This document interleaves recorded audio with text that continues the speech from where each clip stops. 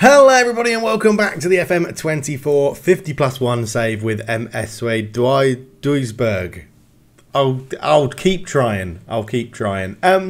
Early season form hasn't quite continued. We're still in second place, but Dresden are just sort of pulling away. Let's go and have a look. Yes, hello everybody, welcome back to the save. And maybe I was being a bit pessimistic because we are actually playing still very well. 14 games played, 9 wins, 2 draws, 3 losses, 17 goal difference. And we are only 5 points off top, and if we win today's game, then we will only be 2 points behind Dresden, which isn't too bad. But Munich are putting on a bit of pressure. They are no level of points with us. Essen are up there as well, our rivals. They are only a point behind us, but both have played 1 game more, as have Munster, who have played 1 game more, but are 2 points behind us. So it's all pretty close, and Unterhaching, who we beat in the last episode, are playing Erzgebirge, which is an amazing name, but they're also sort of in the hunt. If they win that game, they'll be on 29 points as well, so it's looking pretty close. No runaway leader at the moment, although if we lose, then Dresden are 5 points clear. So yeah, lots to worry about there. But by the time you're watching this episode, the vote for the final 4 is out on the community channel and in the Discord. So go and have your votes. The top 2 will be voted in January as club cultures and things that we have to focus on. So that will be very exciting. I've taken a few of the ideas that have been suggested as well and parked them for the summer vote because I think we're going to have a bit more time in the summer. There'll be a bit more understanding of what this means and how it all works. So some of them have been some of them are really good.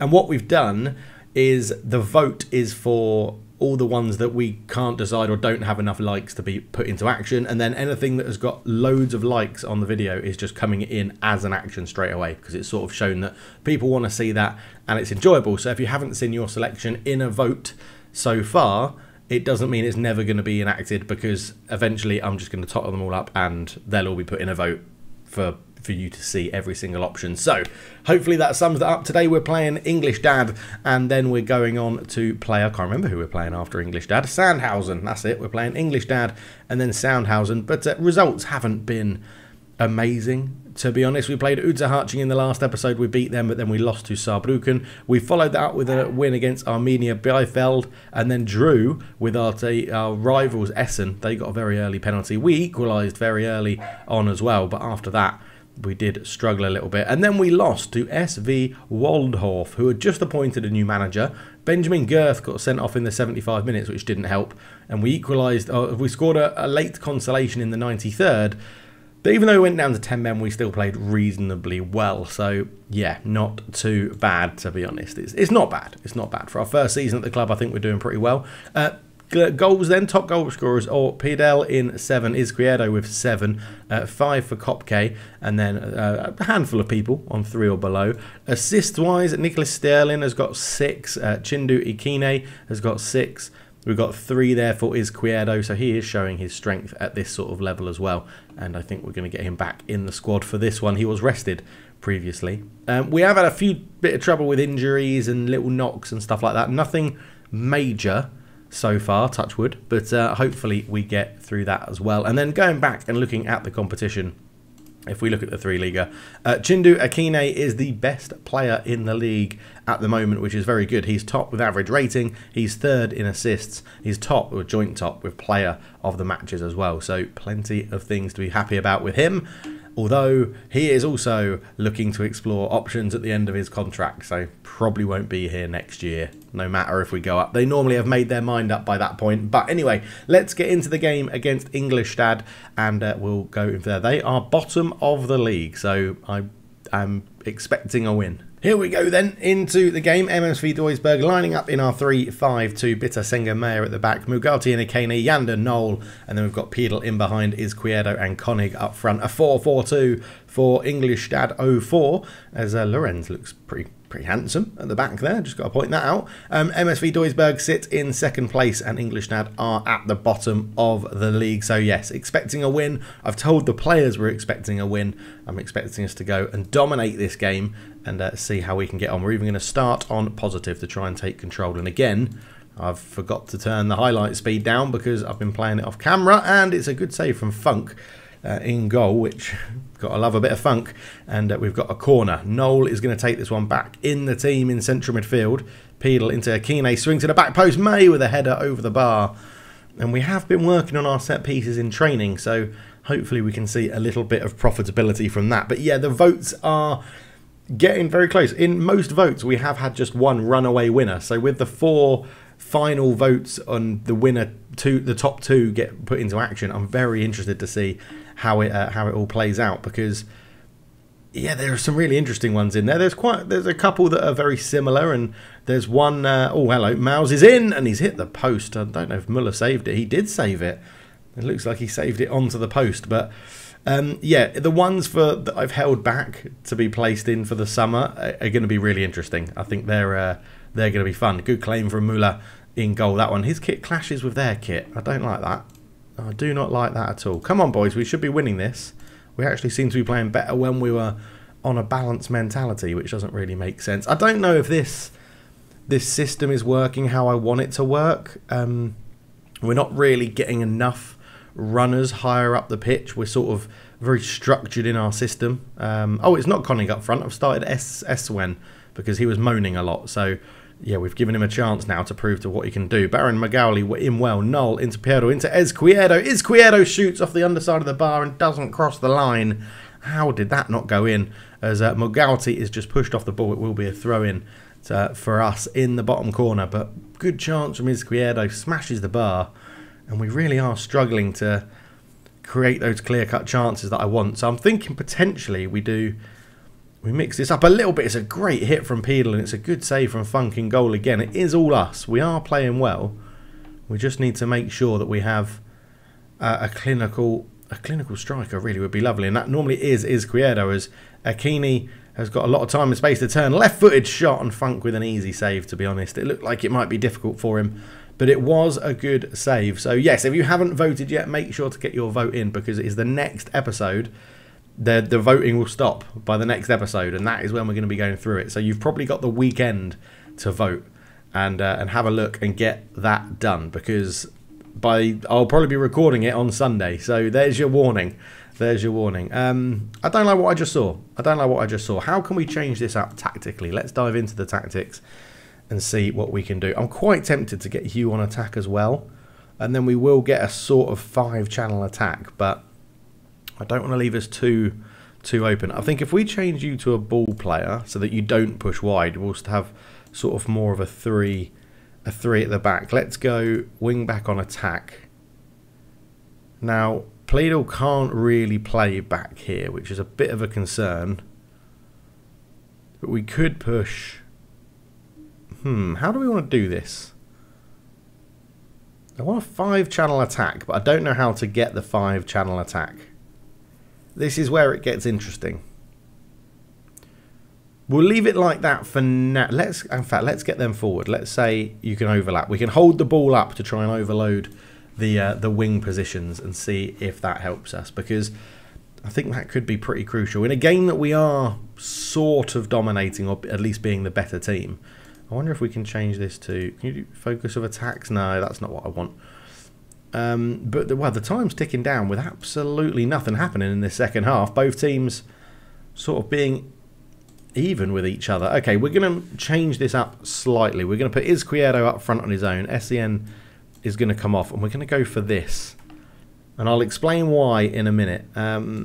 So Sen is on a 6.5, so yeah, not playing very well. We're going to bring on Mitchell Brink to come on in this role, and you're going to be an attacking midfielder on in fact, you want to be a shadow striker, even better. So we're going to have, this should give us a 5-channel of attack, right? He pushes on, he pushes on, he pushes on, he pushes on, he pushes on. It's just whether this is going to be defensively strong enough, and we're going to find out. We are going to find out. So a little change. We go for one up front with Izquierdo pushing the line back. We're going to go up to positive as well. Immediately we have a good chance, and we've got a corner. Noel swings this one in. Header from May. It is 1-0. And normally when you make a change and you immediately create a good chance, it means that you've got something right in the game. So potentially a little change of system coming up. That 5-channel attack is huge. Noel swings it in, and it's headed away. Detegan, they've got no one up there, so this sort of makes sense. Bitter into Yanda. Yanda back to Bitter, out to Akini, into Piedel. Great turn. Piedel runs through. He shoots. It's a good save from Funk. It's been disallowed. What the hell? Have I turned replays off? I've turned replay. No, they're on. Why did that get disallowed? Oh, whoa. We put a corner in. Why did that get disallowed? That was a goal from a corner. Goals, disallow goals. Let's put... Well, it wasn't offside, so it must have been handball or something. That's annoying. Piedel into Mai. The disallowed goal controversy here. I don't know why that didn't count. That looked perfectly legit. Right, let's have a look who's tired. What fresh legs will lead. May's a bit tired, which is strange. Centre-back. How are our full-backs, our wing-backs doing? Yeah, not too bad. Left wing-back's not having a good game, so we'll bring on Cole for him. And, yeah, to be honest, there's not much else. I think I'm gonna change Akine for Felch just for fresh legs. I feel like some fresher legs running at defence may be what we need. And we'll take Kasper Yanda off for Nicholas Sterling as well. And just see if we can make this count. We have definitely, this change of system has definitely making us create a lot more chances. So let's give them the encouragement. 10 minutes to go. We are by far on top of this game.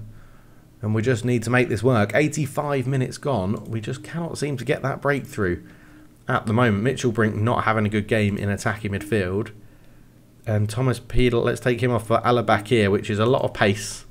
He's not great technically, but pace-wise, he will run at the defence. And he should do a good job. But 90 minutes gone, plus 4 to go. We've been the better team. But we just couldn't find the goal. We just couldn't find the goal. Izquierdo created 3 clear-cut chances for his teammates, and that none of them were put in. Their goalkeeper got man of the match, which sort of says it all.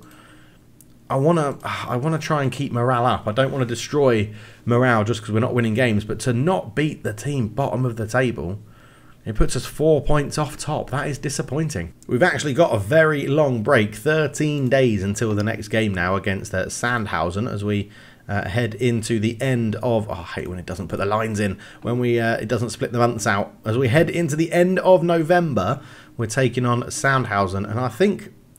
I mean, it was obvious that we played better in that system, creating that system. We do have good strikers. But, well, Girth is out injured at the moment, actually. He's probably the best striker to play alongside Izquierdo. So I'm wondering if, while he's out, we don't go for the strikers, but we've got options in attacking midfield actually. So potentially let's start in that system that we sort of finished with. Let's go shadow striker, wing back attack, and we'll just put you as a centre back. No, we won't. We'll put you as a ball playing defender because we do like to have a lot of the ball in here. So ball player, wing, up, that's fine. And then we will just look for the old overlap and see what we can do. So it'll be a tough game. Right, so we're back for the second game of the episode, and yeah, Dynamo Dresden, they're 4 points clear, so we need Regensburg to really give us a bit of help here. If they can get points off Dresden, that would be lovely. We're taking on Sandhausen away from home. They're in 8th, so they are climbing up the table. They're not doing bad at all. But, yeah, there was something that someone flagged to my attention, and that is in the league that we were wondering why Castaneda, right, the American, doesn't count as non-EU. MISC rules. Nations treated as EU, all European Free Trade Association nations, South Korea, all European nations, Andorra, Australia, Canada, Israel, Japan, Monaco, New Zealand, San Marino, USA, and Ukraine are all counted as EU in the third Bundesliga. So, yeah, I'm excited about that. It does open up a few more options for potential signings, but on transfers and signings, there's a reason I've not gone and made any more signings since episode 1, because in episode 1 I just wanted to, you know, fill out the squad a little bit and make a signing, but then I was like, I'm not going to do anything on signing or setting up my own scouts. I've set up a few focuses, but I've let the director of football go and sort out the scouting because I wanted to wait to see what gets voted in for January, to see if there's anything that's going to affect where I should send scouts, what I should be looking for, what the squad determination or makeup needs to be. So yeah, that will be pretty interesting indeed. But back to the football.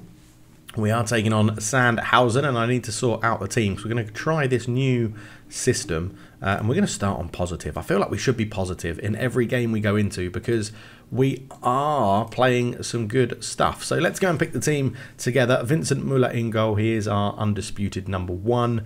I think he is anyway. I mean, we could give Dennis Smarch a game or Maximilian Brown, but Vincent Muller does seem to be the best keeper we have. Right, on the right-hand side will be Joshua Bitter.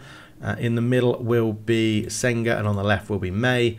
And then we go into the right midfield spot. It has to be, if he's fit and available, Chendu Ikine has to play on the right-hand side. The left is a little bit more open. We're actually going to start Rolf Feltscher out there today because I think experience is key. Mugalti has let us down a little bit in recent times, so I think we'll go with him. Again, Kasper Yander, if he's available and he's fit, generally has to play, and he's such an all-rounder. We leave him as a central midfielder on automatic, and he sort of matches what mentality we've got. Next to him, we'll start Marvin Knoll again in that position, and then in behind the strikers, we'll go with Pidel, and we are going to start the young American Castaneda with Jose Izquierdo up front. We'll make sure Pooch is on the bench because he can fill in when Castaneda gets a little bit tired. Mitchell Brink can go on there as well. Girth is back from injury, so he can go on the bench. We'll put Nicholas Sterling in there. We'll put McGulty on the bench. And we'll have Brown as the goalkeeper. Fleckstein on the bench as well. Leaves 2 more spaces. Let's go with Alabakir, who scored for Jordan in the international break, which is always nice. And in case we need to have some goals, let's put another striker on the bench. Put Kopke on there as a poacher. So this is how we're lining up. A slight tweak to the system. It seemed to get results in that last game against Ingolstadt, but we just couldn't put the ball in the back of the net. So hopefully today our strikers bring their shooting boots, and I want to win every single match. So let's get into it. Sandhausen lining up in a 4-3-3 holding midfielder. Evina, Otto and Stolz up front for them. They're in decent form. They've not lost in the last 5, whereas we're in a bit of patchy form. Loss, win, draw, loss, draw. Yeah, finding the back of the net is the problem at the moment, but hopefully we can sort that out in this game as Fuchs is on the ball. Back to Lau for Sandhausen. We're in our away green kit. Stolz comes forward into Otto, into Mulhing. Mulhing is tackled well by Bitter, but it falls to Evina, cuts it back, and Akini with a long clearance. And that was the end of that highlight. That wasn't... I don't feel like that was a key highlight. I feel like that was a pretty rubbish highlight. We'll drop back down to balance. They've started well. We haven't. So let's see if we can just get back into this game a little bit more. We are not really creating anything, which is a very big concern at the moment. Wow, they are completely shutting us down. What is going on? Okay, we've got a corner. We can always snatch a set piece. We do love that. Played, gets it back from Castaneda. Played, comes forward, shoots over the bar. Not a good effort, but at least it's something on as an attempt. It's not very good, but hopefully it gives us a little bit of confidence. Free kick deep in the Sandhausen half. They come back out and try and playing it forward. Mulhing comes forward up to Otto, who just manages to keep hold of the ball. Back to Stolz. They're not committing too many men forward on the edge of the box. So they've got it into Otto. Turns, shoots. He's hit the post. And Feltscher can bring this one away. Yeah, it's all Sandhausen at the moment. Is it a personnel thing we've got wrong? Or is the system not working? You would suggest if you're not creating anything, it's generally the system, which is a big concern. That was rubbish. It's not good enough. It's completely unacceptable.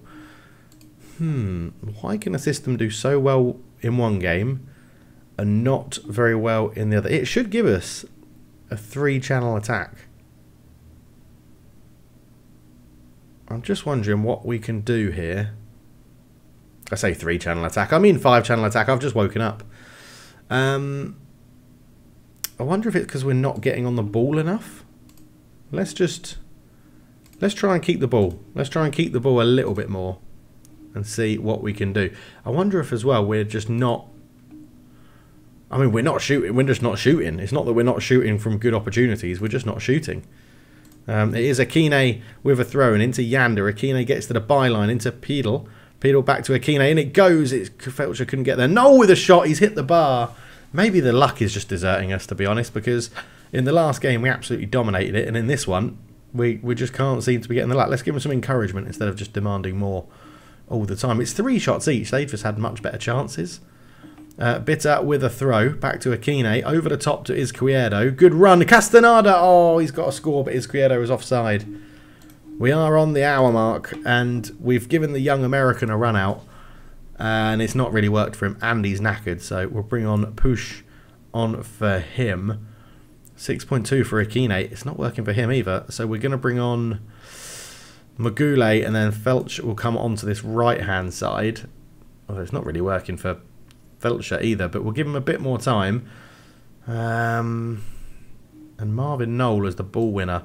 We'll bring on Nicholas Sterling next to Yander, which is normally my preferred two, but Knoll's been having a good couple of good games recently, so we are having more shots. They're not amazingly good, and with 15 minutes to go, this is not acceptable, boys. This is just not acceptable. Right, we're going to take Thomas Pedal off. We're going to bring on Benjamin Girth. He's going to come up front with his Izquierdo, but we're going to play a sort of lopsided thing right here. And then we'll do Felcher off for back here, who we are training up to be a wing back. I don't know how long he'll be around for. He needs to improve his attributes a little bit. Let's go positive. I want to go and get the win. 10 minutes to go. I am going to ask them to do more. Wow, it's just nothing in this game at all. Just nothing. Absolutely nothing is happening. We're not going to hold the ball up and wait for them to come forward now. I guess we could try and use Izquierdo's pace a little bit. I mean, do we go attacking? Do we try and really take the game to them? Let's try. Let's see. I mean, let's see. There's 2 minutes to go. It just needs one chance, doesn't it? It needs one chance, but I don't think we're going to get it. What a disappointing episode. Back-to-back draws. Wow, not a shot on target in the whole game. That is awful. Sandhausen had the better of the match momentum as well. Senga got man of the match for us in centre-back, so I'm just going to have to say I don't like what I saw. Right, we've got some things to work on before that game against Dresden. Dresden still 4 points clear. They did. Regensburg did take points off them. They got a point. Damn, we have not taken advantage of that, have we? So we end the episode with a really poor game. Not a shot on target from either side. We'll keep having a look at the tactical system and see how we're playing. Maybe I was too quick to change, and maybe Castaneda wasn't the right player to bring in. He got tired very, very quickly. Yeah. Not ideal. Our highest game win percentage with 100%. Oh, if we just auto-size this. Game win percentage with 100% is Hamza, Anri and Timur Koth. But I think they've only played sub-appearances, so they probably come on when we're winning. Hamza Sagiri, 8 starts, 5 sub-appearances, 69% win percentage. Pascal Kopp up there as well. And Chindu, Akine and Bitter all have above 60%. So maybe there's something to read into that. But that is the end of the episode. So as I said, get your votes in. There should be lots of voting that you can still go and vote on. And if you want to make sure something gets put into the club culture, then please do go and vote on it. We've got 2 games off camera, and then we're back for the game mid-December before the winter break, where we play Dresden in a huge game, and we talk through what is going to be coming into play next. Well, the second half of the season, not even next season. And I've just noticed we end the season with a game against Dresden as well. Will that be a title decider? Who knows? Thank you so much for watching. Get your votes in, get your comments in down below. Leave a like if you enjoyed the video and subscribe if you're new. And loads of FM24 content coming to the channel. And I really hope you enjoy it all. Thank you so much for watching. I'll see you in the next one. Cheers.